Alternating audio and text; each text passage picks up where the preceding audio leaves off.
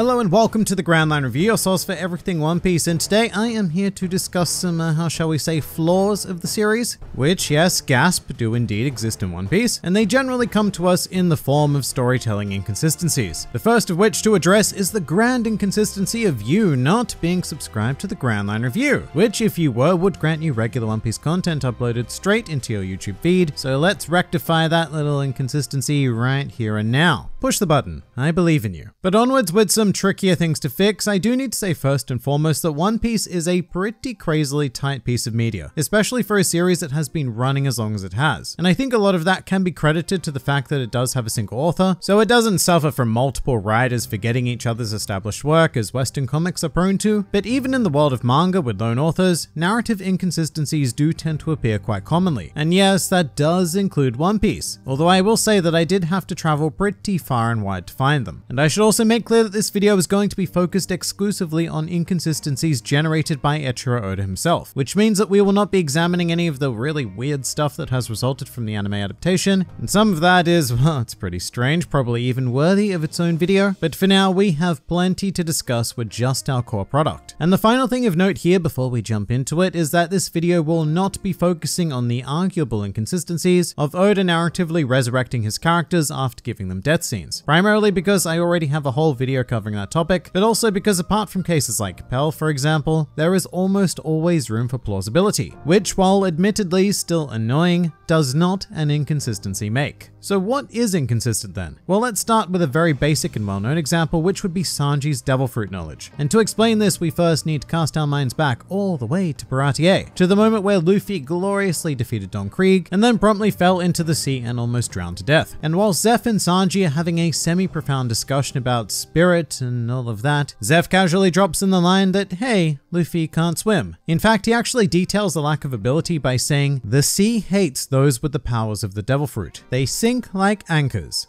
To which Sanji, in absolute shock, yells that the old geezer should have told him sooner, and then promptly jumps into the water, saves Luffy's life, and the rest is history. A really great touching moment, and one of a very long list of reasons why Baratie is such a heavily underrated arc. However, what it also does is establishes Sanji's overall lack of knowledge regarding devil fruits in general, which is pretty awkward when we do eventually come to Thriller Bark, and more specifically Sanji's confrontation with Absalom, which is very, very interesting because Sanji was almost immediately able to dissect the fact that Absalom was using the Suke no Mi, a paramecia type fruit that allows its user to become invisible. And I'm now going to read you Sanji's quote from the manga, but I want you to keep in mind that back during Baratie, he was unaware of the fact that devil fruit users cannot swim. And with that in mind, Sanji says here, "That's right, you've stolen one of my dreams. I know about everything that you can do. When I was a kid, I read through the encyclopedia of devil fruits. I wasn't that interested in them because they didn't seem real and each power comes with a curse, but there was still one entry that struck awe into my heart. If I were able sometime in my life to gain this power, even if it cursed me, I'd still want to eat that fruit." Of course, referring to the Suke no Mi. But that, ladies and gentlemen, is an example of inconsistency. Here Sanji quite blatantly says that he knows everything about this particular fruit, as well as the fact that devil fruits in general come with a curse. The only kind of plausible deniability at play comes in two forms. Either this extensive devil fruit encyclopedia that was written with detailed powers in mind did not mention that fruit users become unable to swim, or that Sanji had such tunnel vision that he simply did not read it. Both of which are a pretty huge leap of logic, and while not impossible, I suppose, this is almost certainly one of the very rare examples of Oda being inconsistent. And next up, let's take a more recent example, well, relatively recent anyway, and still devil fruit related actually, because we now move all the way to Whole Cake Island, and we land on a certain Charlotte Katakuri, a man who has one of the most curious devil fruits in the series, being the Mochi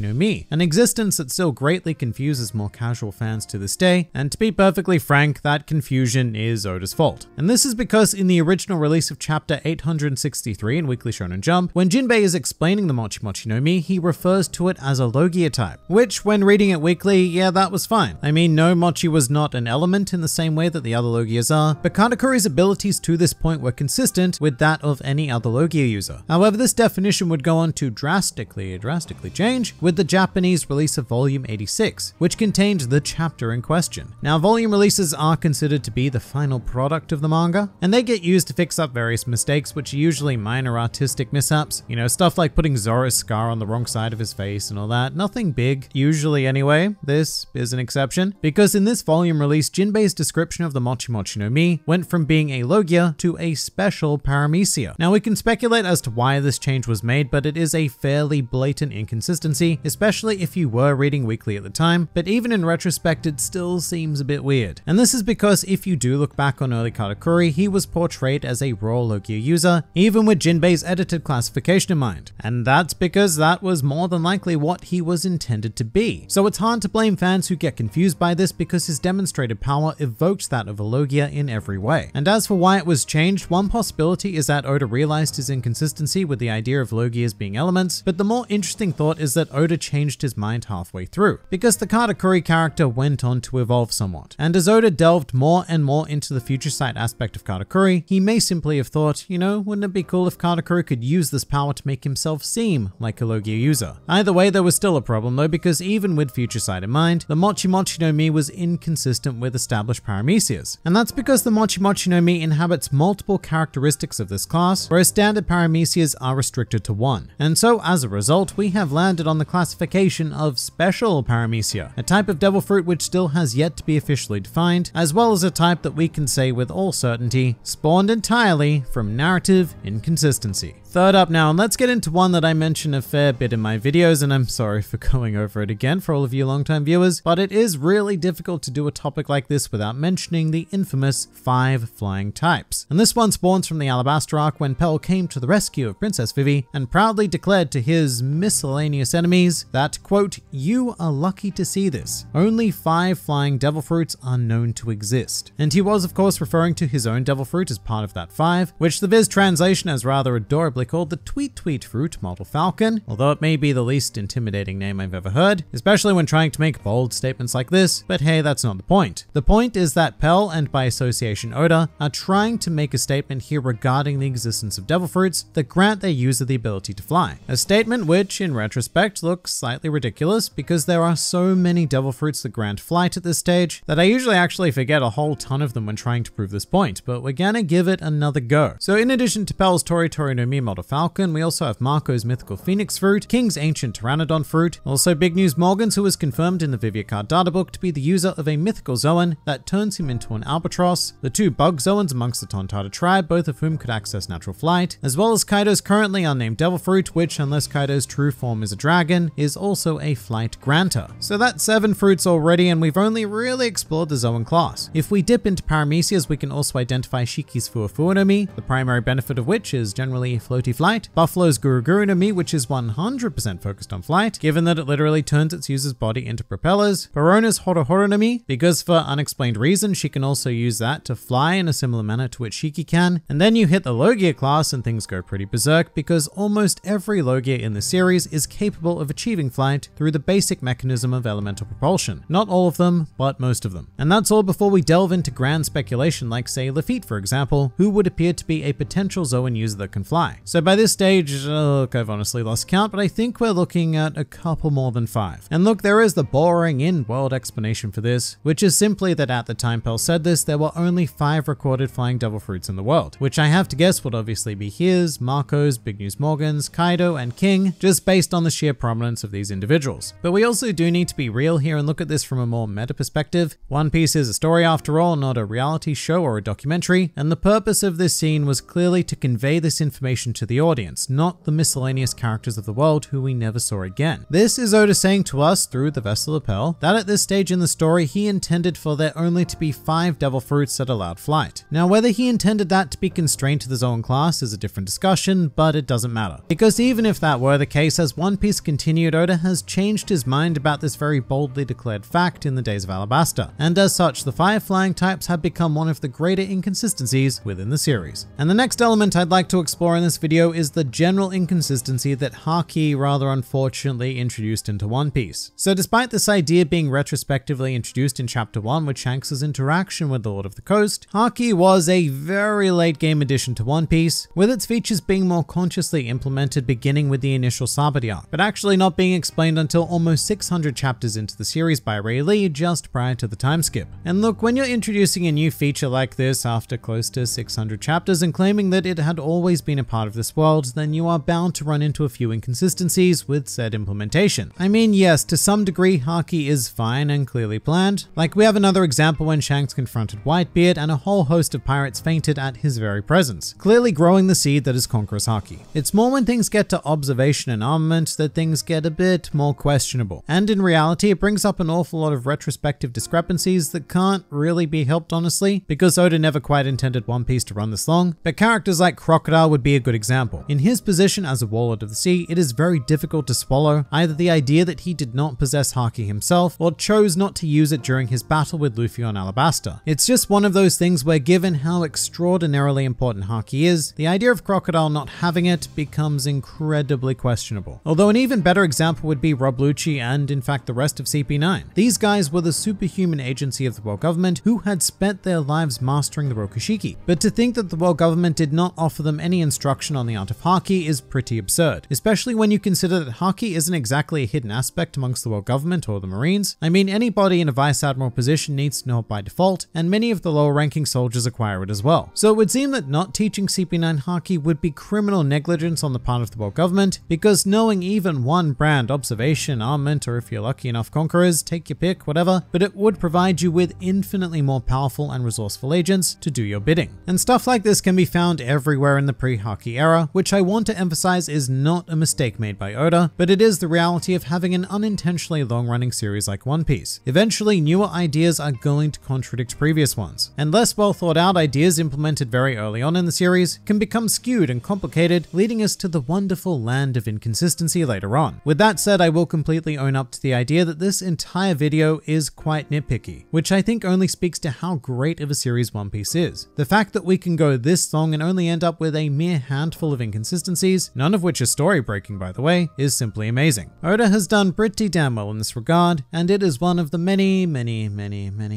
reasons why One Piece has been as absurdly successful as it is. But what do you guys think? Please do leave your thoughts down in the comments below or even join my Discord server. And if you'd like to see more videos like this, then please do go and check out some of my other content or even subscribe to the channel for more glorious One Piece business uploaded straight into your YouTube feeds. But for now, this has been the GrandLineReview, and I'll see you next time.